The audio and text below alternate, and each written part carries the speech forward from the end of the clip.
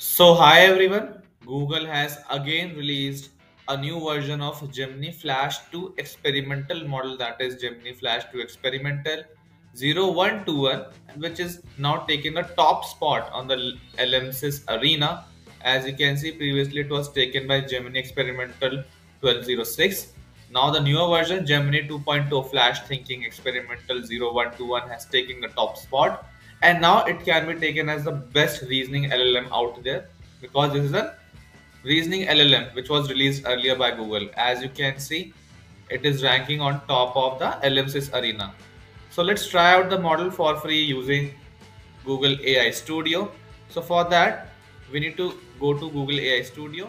So to use the model, it's quite easy. Just search for Google AI Studio. Here you can see the second option with the blue logo. This one. Click on this and go to create prompt. Once you go here, the model is now available for preview. As you can see, Gemini 2 Flash Thinking Experimental 0121 is now available to use, and we can run some questions to check out how the model performs. So let's see. What is 2 plus 9 minus 8? 98 into 1.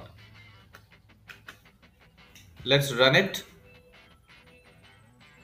The model has started thinking.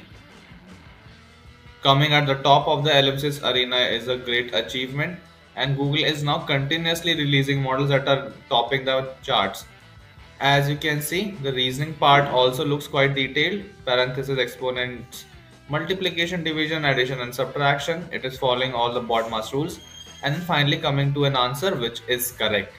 So you can use a model for free on Google AI Studio, as you can see, and this is looking to be a great time to be in AI. Every week we are getting some model which is breaking all the benchmarks. The results are good.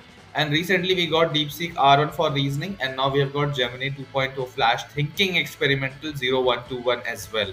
So try out the model. The model is free to use, and I hope you like the model as well. Thank you so much.